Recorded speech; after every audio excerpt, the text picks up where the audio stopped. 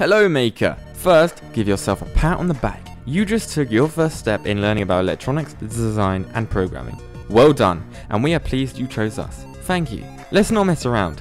Let's bring out the maker in you. The 8BitCADE Excel is a great kit to get started in the electronics world.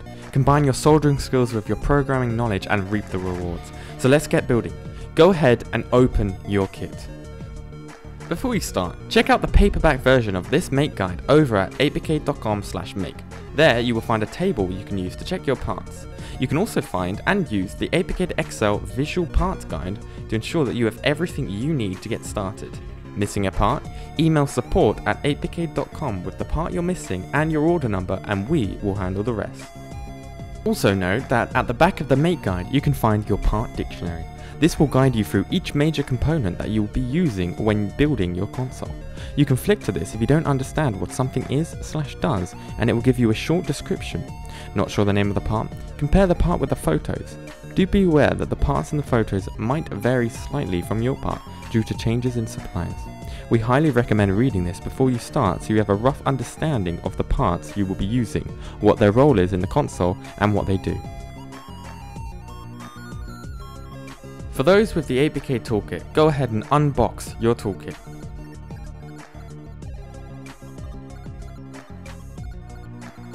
Here you can see we are grabbing our soldering iron, our screwdriver set, our soldering iron lead, our desoldering tool, our pliers, our cutters, a roll of solder, and our soldering iron stand and cap. Before you use your soldering iron, there is one thing we need to do to allow it to turn on. We need to screw on the collet, a metal nut, held inside of the cap. Place the cap on the soldering iron, then rotate it to screw on the collet, then take off the cap. This collet must be screwed on before use, otherwise the soldering iron will not turn on. As the soldering iron we are using is a USB soldering iron, we have two different methods we can use to power the soldering iron. First thing we need to do is plug the longer pin into the back of the soldering iron, like so. The soldering iron takes a 5V 8W power supply, meaning you can use either a power bank or a phone charger to power it. Simply plug in the USB side of the lead into the source and turn it on using this silvery button.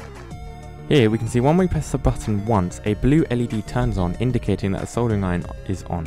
If you go ahead and press that button again, the soldering iron will turn off. We also have the option to use a phone charger. Simply plug in the USB side into the plug adapter and then plug it into an appropriate either extension lead or wall socket. As mentioned before, press the button once and it will turn on and show a blue light. Press the button again and it will turn off and the blue light will disappear. For more information about how to solder, check out the soldering guide at 8bitcade.com/make.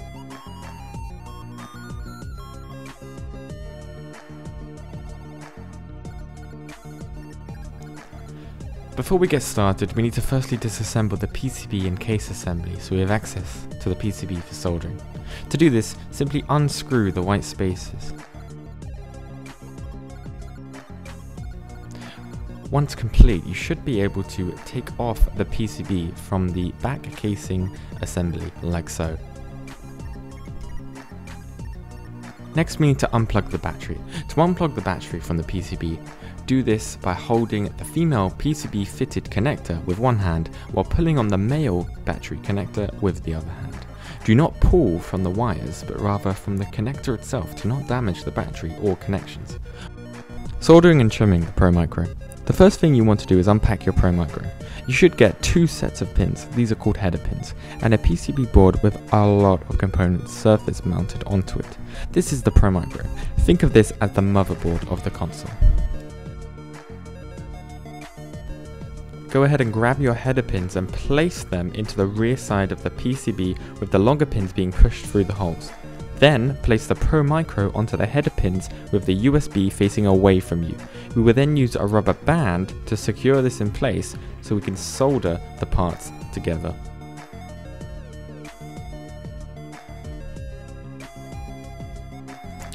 Next you want to grab your soldering iron and tin the bit. This means applying solder to the tip of the soldering iron to allow it to transfer heat to the pin faster. When soldering the Pro Micro, it is best practice to firstly solder the 4 corner pins first and then solder the inner pins sequentially. This reduces the chance of overheating a component. Here you can see we firstly solder the rear side pins, we then turn over the PCB and in a similar fashion tin the bit, solder the first 4 corner pins of the Pro Micro and then solder the inner pins like so. When soldering, you should always position the PCB in a way that is easiest to solder for you. In this case, we rotate the PCB when we solder the other side of the header pins, as we do not want to solder across a component, as we might accidentally touch with the soldering iron or even melt the component. Now that we soldered the Pro Micro secure in place, go ahead and take off the rubber band and grab your cutters. Be careful when positioning your cutters. You should be cutting just above the solder joint. Do not cut on the solder joint, as this can pull up the surface of the PCB and damage it. Also, when you are trimming your pins, be sure to either point the cutter down when you cut it or to cover the pin with your hand. Both of these methods will stop the pin from flying out and potentially hitting your eye. Be sure to trim all of the rear side header pins.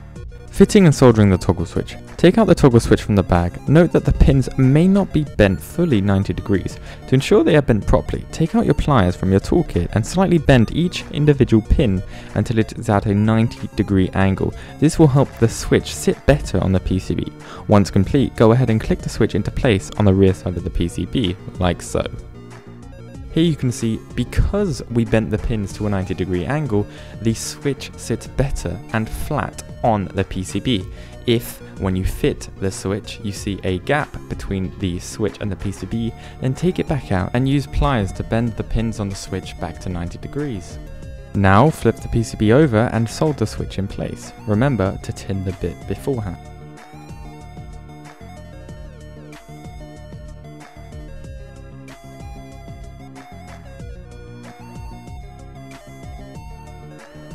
Fitting and soldering the voltage regulator.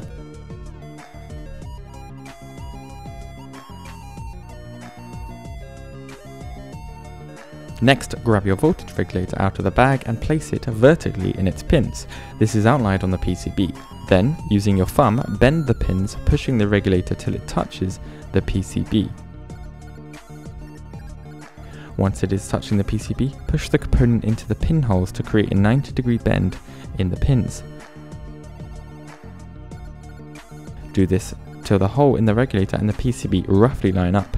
Note that these holes are only for reference. If the regulator does not lay flat while you solder, you can clamp it down with a peg. This will allow you to solder it in place. Flip the board over to the front and solder the pins in place, remembering to tin the bit before you start soldering.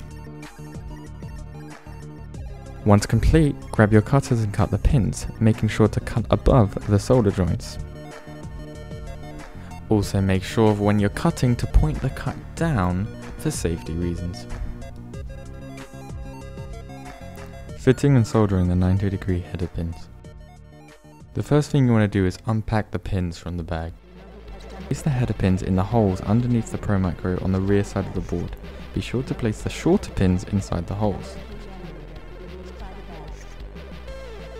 Before you solder, use blue tack to secure the pins in place and to hold them at a 90-degree angle.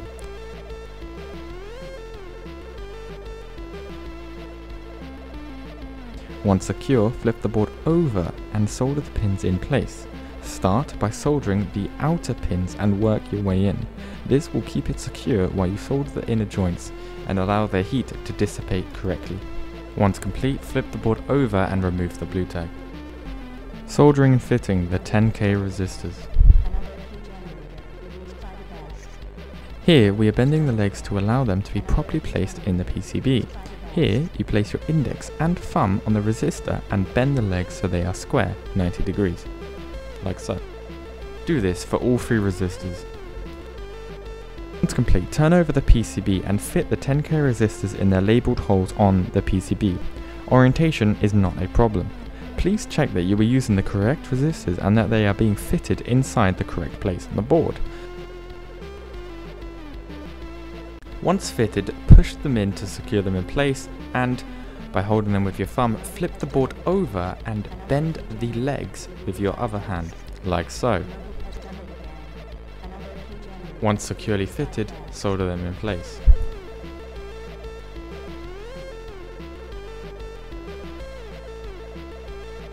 Here you can see we are rotating the PCB to get a better soldering angle.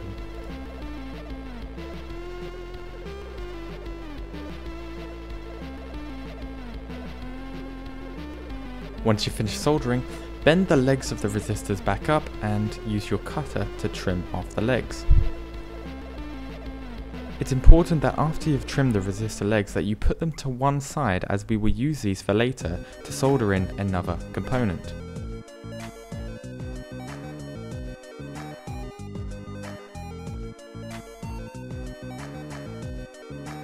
Soldering and fitting the 1K resistors. Unpack the 1K resistors from the appropriate bags and bend the legs to allow them to be properly placed in the PCB, using the same process as the 10K resistors. Each resistor needs to be soldered on different sides of the board. Here, we will solder the first 1K resistor on the rear side of the board. Fit the 1K resistor in the labelled position on the rear side of the PCB. Remember, orientation is not a problem. Once fitted, turn the PCB over and bend the legs to hold it in place for soldering. Solder the resistor in place. Once soldered, bend the legs of the resistors up and grab your cutters to cut the legs. Make sure to keep these legs for later, as we will use them to solder in another component. Now we will flip the board over so we are on the front side. This is the second position for the second 1K resistor. Check the markings on the PCB to ensure that you are placing the resistor in the correct position. Push the resistor into place and turn the PCB over. And bend the legs of the resistor to secure it in place for soldering.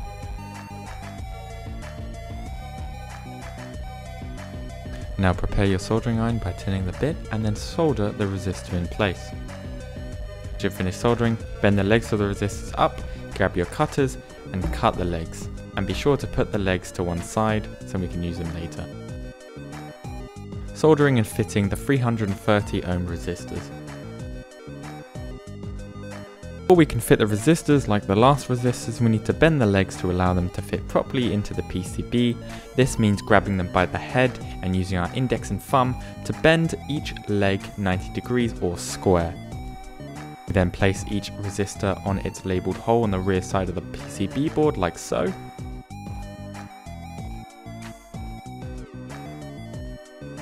We then hold the resistors in place, flip the PCB over and bend the legs of the resistors to hold them in place, ready for soldering. Prepare your soldering iron by tinning the bit and then solder each resistor in place. Here you can see we are rotating the PCB so we can get a better soldering angle.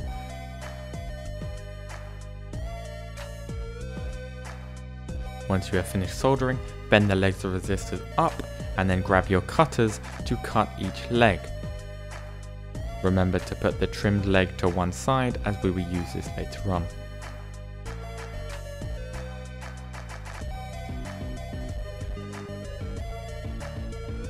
Fitting and soldering the 2K ohm resistor. Like the past resistors, we need to bend each leg 90 degrees to allow it to be placed inside the PCB. We then flip the PCB over and fit the resistor inside its labelled hole on the rear side of the PCB. Then turn the PCB over and secure the resistor in place by bending the legs. We then tin the bit and solder the resistor in place.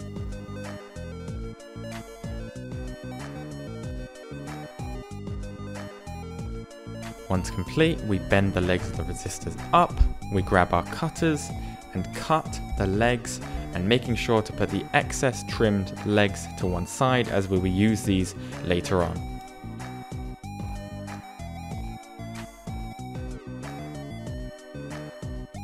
Fitting and soldering the two diodes. Here orientation is key, so make sure your PCB is facing up with the screen facing yourself. Here you can see that the white outline on the PCB, also known as the silkscreen, must match the black band on the diode. Before we fit the diode, we need to bend each of its legs to 90 degrees so we can fit it inside the PCB.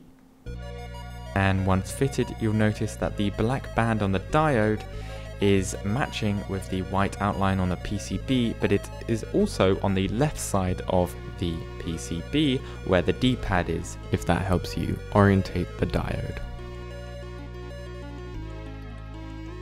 It's important that both diodes are facing away from the Pro Micro as shown here. Push the diodes into the PCB, hold the diodes in place and then flip the PCB over. Then bend the diode's legs to secure them in place, ready for soldering. Tin the bit of the soldering iron so we can start soldering, and then solder the diodes into place. Be sure to move the PCB so you can get a better soldering angle.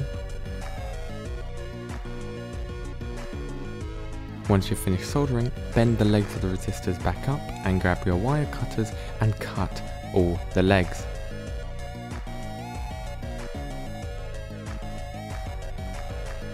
Soldering and fitting the RGB LED. Important to orientate the LED like so, where the flat side of the LED is facing to the left and the longest pin is the second pin from the left. The longest pin is the positive pin and should line up with the plus located on the white outline on the PCB board.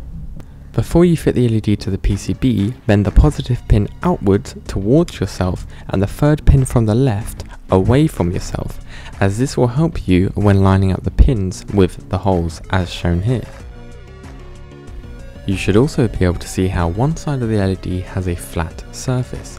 This should be facing into the PCB or to the left. This tells us that the second pin from the left, or the longest pin, is the positive pin and should line up with the second hole from the left on the PCB that is marked with a white plus as shown. Once you have the pins aligned correctly, it's important to push the LED into place so it is almost touching the PCB. Once fitted, we can turn the PCB over and bend the legs of the LED to secure it in place for soldering. Here you can see there is little to no gap between the bottom of the LED and the top surface of the PCB. Once it is secure, we can solder it in place by tinning the bit and then soldering the pins. Soldered, go ahead and bend the legs upwards and then grab your cutters to trim the legs down and make sure to keep the trimming so we can use it in later steps.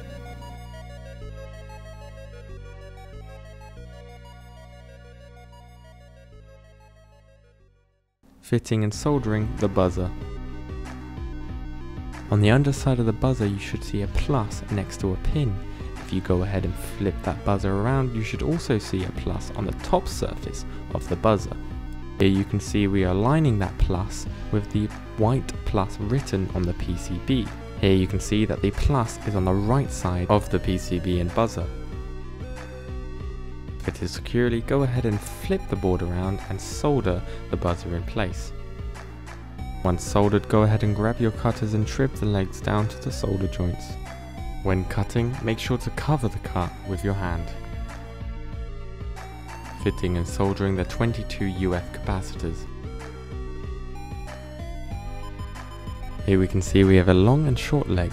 The long leg should align with the white positive sign on the PCB. We can also see a pattern on the capacitor above the negative pin. This pattern should be facing towards you when you fit the capacitor. You can see that the longest leg goes into the furthest hole to you and the shortest leg goes into the closest hole to you, with the pattern facing towards you. Once more we can see that same pattern on the capacitor above the shortest leg. This pattern should be facing towards you, so now we can go ahead and put that on our PCB with the longer leg on the furthest hole and the shorter leg in the closest hole. Here you can see both patterns are facing towards us, and that's how we know that we have put these capacitors in the correct position. Now we can go ahead and turn the PCB around and fix the capacitors into place by bending the legs.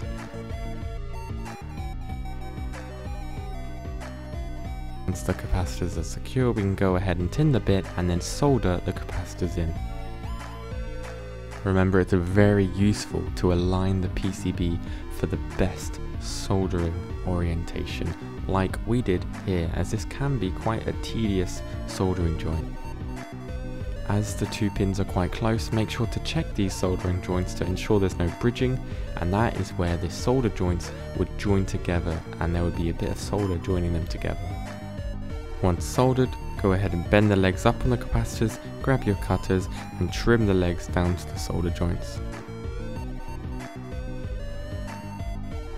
Fitting and soldering the 104 capacitor. For this capacitor, orientation is not a problem. We can go ahead and fit the capacitor on the rear side of the PCB board in its labelled position, like so.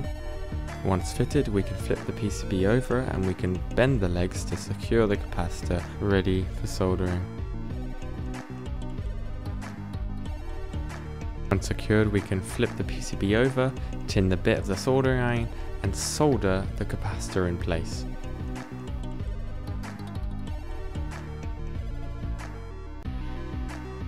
Once soldered, we can bend the legs of the capacitor up, grab our cutters and trim the legs down to the solder joints.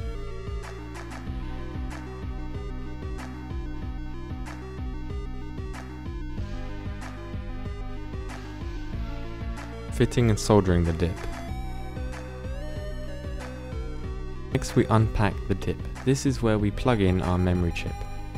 Important thing to notice here is that the groove on the dip must align with the white outline on the PCB on the rear side, as shown here.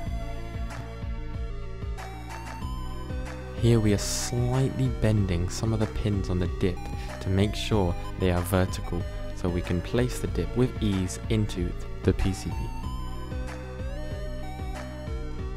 Once the dip is fitted, we can flip the PCB over.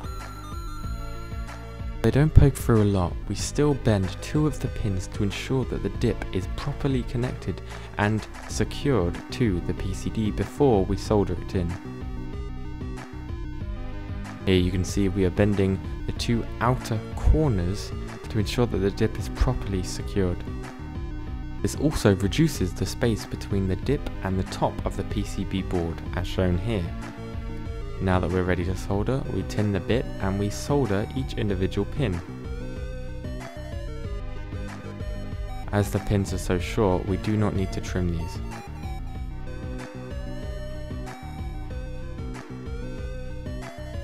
Fitting and soldering the buttons. To solder the buttons, we must firstly solder the reset button. To do this, pick up the only button with an extruded/tool shaft. Place it in the reset button hole on the left side of the console. Then firmly press down to push the button into the position. Do not push too hard as it could bend the button legs. It's important to solder the buttons flat, so check that your buttons are pressed up against the PCB before you solder them. A good idea is to press your button a couple times to push it down into the PCB. Once the button is fitted securely, flip the PCB board over and solder the button in place. It's especially important for this solder joint to orientate the PCB to get the best soldering orientation, as this can be quite a challenging part to solder as it is very close to the JST connector. If the pins of the buttons poke through too much, then use your cutters to trim them shorter. Next we need to start soldering in the other buttons. We do this by using the same process as the first button, which is by pushing the button into place, flipping the board over and soldering the pins in. It's important to fit and solder the buttons one by one to ensure they are fitted securely and lay flat against the PCB. Here you can see how we orientate the PCB to ensure that we aren't soldering over the JST connector, as that could melt and damage the connector.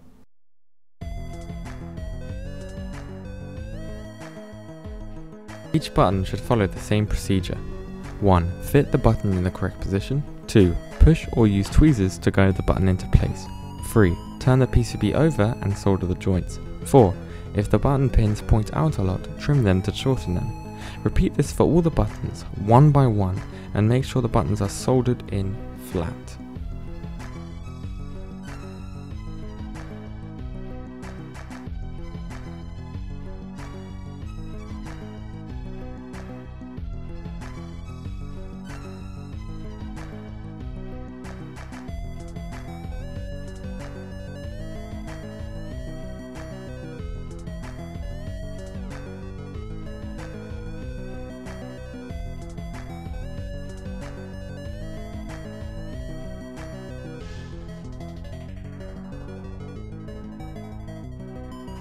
Fitting and soldering the battery management system. Unpack the battery management system from the bag. You should also get some header pins in the bag, but we will not be using these. This is where the resistor legs that we put to one side come in handy. Go ahead and place the battery protection board in its outlined position on the PCB. Note that the USB connector should be facing outwards of the PCB, like so. Using the trimmed resistor legs from before, place them in the 4 outer holes on the protection board, as seen here. Here you can see we are bending the pins to help secure the battery system in place, so then when we solder it, it doesn't keep moving around, like so. Go ahead and fit and bend all of the legs on the battery system board so that it is secure, so we can then solder all the pins in place.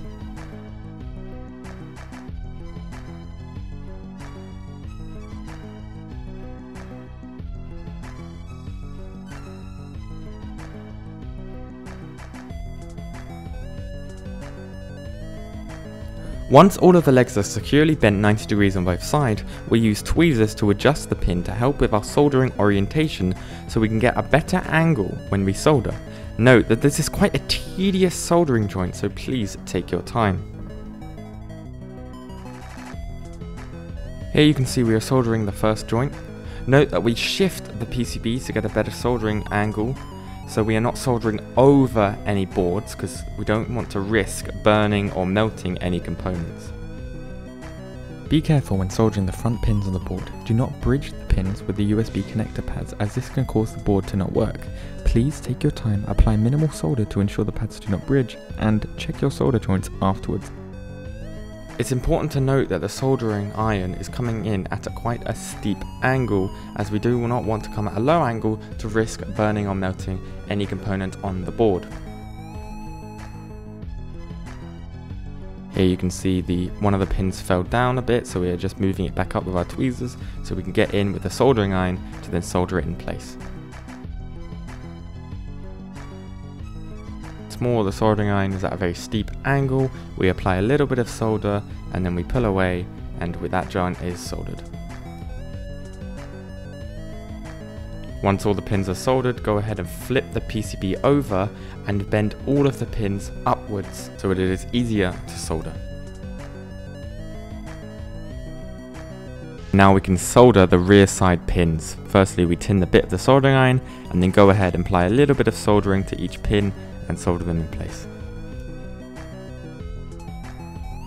Once fully soldered, we can go ahead and bend the pins upwards, grab our cutters and trim them down to the soldering joint, and then we can flip the PCB round, bend the pins upwards once more and grab our cutters to trim them down to the solder joint again. Fitting the memory chip into the dip. Here you can see we have the same groove that we found on the dip and the white outline on the PCB on the memory chip. Make sure when you put the memory chip inside of the dip that these are aligned. Here you can see we're having trouble placing the memory chip onto the dip. This is because the pins on the memory chip are slanted and therefore won't align and fit inside the dip. To fix this, we need a hard surface. Here we are pushing the memory chip pins back into a 90-degree square position. We do this for both sides of the pins to help the memory chip fit inside the dip. Now, aligning the grooves on the memory chip and the dip, we can place the memory chip in the dip with a firm press, like so. It's important not to force the memory chip in, as we do not want to break both the dip or the memory chip, as these can be quite delicate. Fitting and soldering the screen.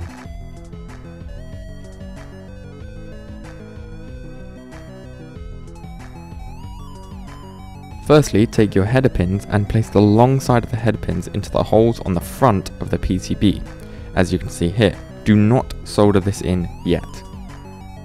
Now we are going to need our black nylon screws and white 4mm spacers. Then take your screen and nylon screws and push the screws through so the thread is pointing out on the bottom side of the screen where you can see the ribbon, as you can see here. Then secure the bolts in place with the 4mm white spacers, as shown here. Go ahead and secure each screw with a spacer.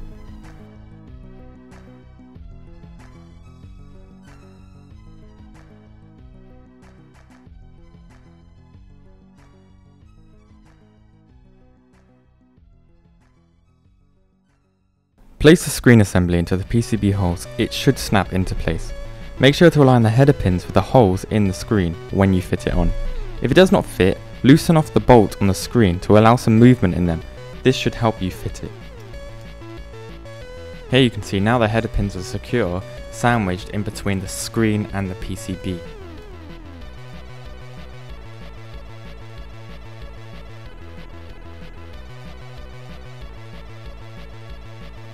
Secure the screen in place with the black nylon nuts. Secure them in with either your thumb or the head of the screwdriver in the screwdriver kit.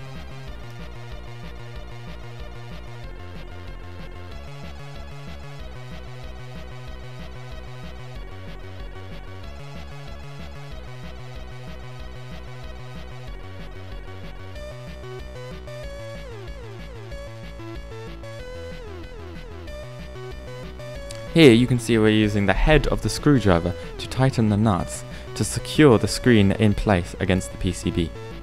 Do not over tighten the nuts, you should screw them in enough so you can run your finger along the nut and bolt and it should feel level.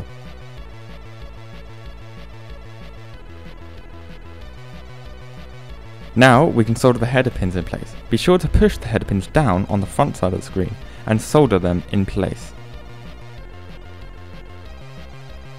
Once soldered, flip the PCB over and solder the remaining header pins on the rear side of the board.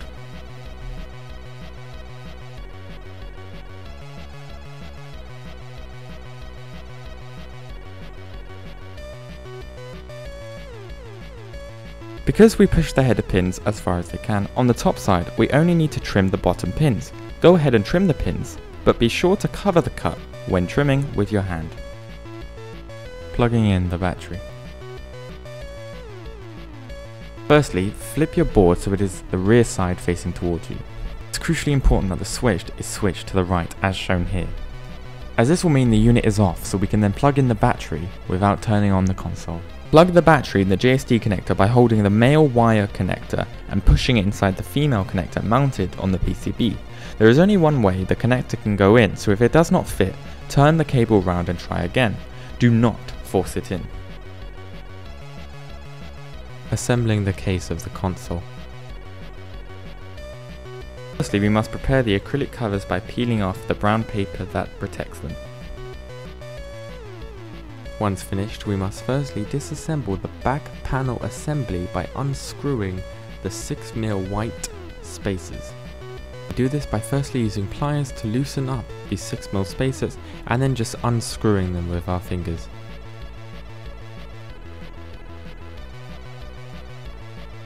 Once disassembled, we can begin on the left and right sub-assemblies. Ensuring that the casing matches up, we place 20mm bolts through the screw holes on either side of the left casing and tighten them up with 6mm spacers like so. It's worth firstly placing the acrylic cover on the XL to ensure you have the correct orientation and then screwing on the 20mm spacers. Here you can see what the final assembly should look like.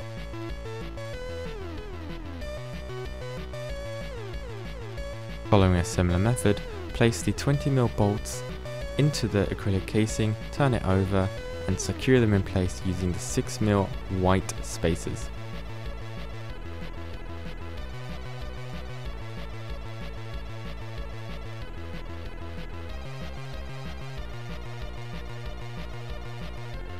This is what the final assembly should look like.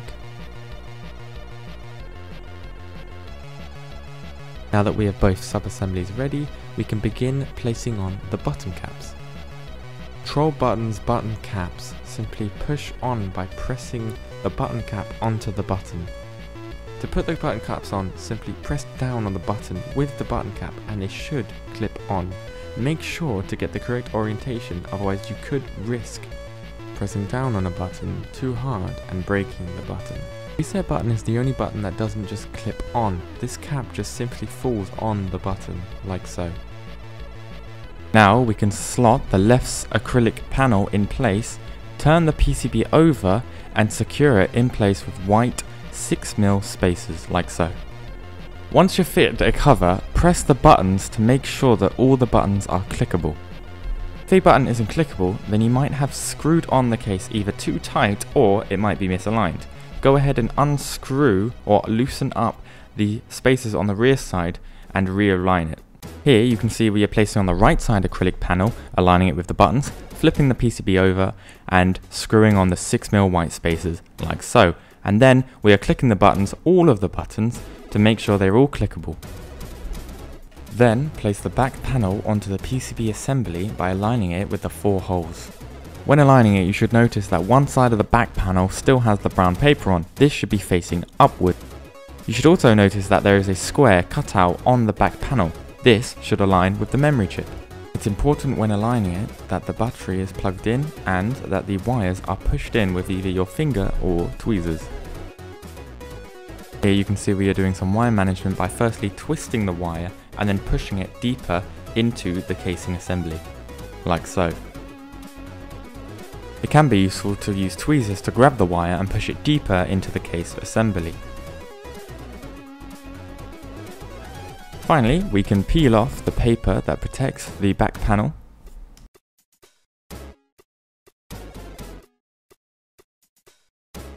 Now we want to use silver nuts to secure the whole assembly in place.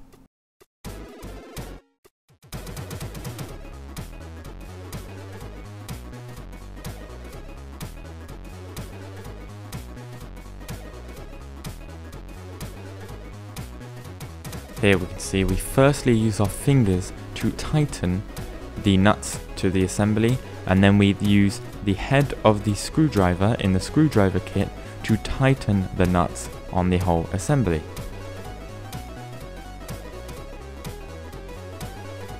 Finally, we use our tweezers to peel off the protective paper that is on the screen, like so.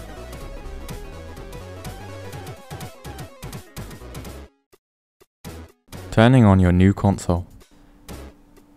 Now, by turning the switch to the right, we can turn on the console and navigate to the hardware test, which is found under 8BitCADE Maintenance, Hardware Test. Go ahead and click on it. This program will test each individual component. It will test all of the buttons, the buzzer, the LED, and the screen. It's crucial to run this after you've made your console. Congratulations on making your first ever console. Whew, you made it to the end. Take a moment to appreciate what you have built. You've brought out the maker in you. Are you ready to bring out the gamer in you? Go ahead and turn on your Excel on by sliding the switch to the right. You can check out the 8BitCADE Excel Make Guide found at 8bitcade.com/make for more information regarding how to charge your console. Charging, you can use a power adapter or a wall plug. Next, you want to plug the connector into the bottom USB connector, the one below the memory chip, as shown here. This is where you would charge your console. For better charging, we advise that you turn off the unit and allow the unit to charge. While the unit is charging, there will be a red light. When the unit is fully charged, the red light will turn to green. Next, steps. The world is at your feet. You have your very own self-built handheld console. Head on over to 8bitcade.com/game to download the games for your console and start playing. Once you've burned through the hundreds of games available, you'll be wanting to know how they work, right? For that, you can go to 8bitcade.com/learn to learn about your console and start programming your own games. Be sure to also check out 8bitcade.com/make, where you can find the make guide for this, where you can find a written tutorial for the whole process. In that, you'll also find a part dictionary, which goes over all of the parts involved in making your 8BitCADE Excel and the theory behind it. A lot of things can go wrong with a DIY product. Check out the 8bitcade.com/make section to find the troubleshoot section that will guide you through common issues that you might have. If your problem doesn't seem to be covered, / you tried the fix but it did not work, then do the following. 1. Firstly, check your overall assembly to ensure that there are no short circuits, bridging, soldering joints or damages from the assembly process. 2. Email support@8bitcade.com with your order number, issue and photos to help us understand what your problem is so we can work with you to make a fix. Step 3. Sit tight and wait for us to respond ASAP. Thank you kindly for your support and patience. We hope nothing goes wrong, but if it does, we are here to help you out. Thank you. We at 8BitCADE love seeing what all you makers have achieved. Send in a photo of you and your new console and we will share it with the rest of the 8BitCaders. Join the community and find us at 8BitCADE edu on Instagram or at 8BitCADE on Twitter and Facebook. Thank you so much for watching. This has been Jack Daly from 8BitCADE. Keep making.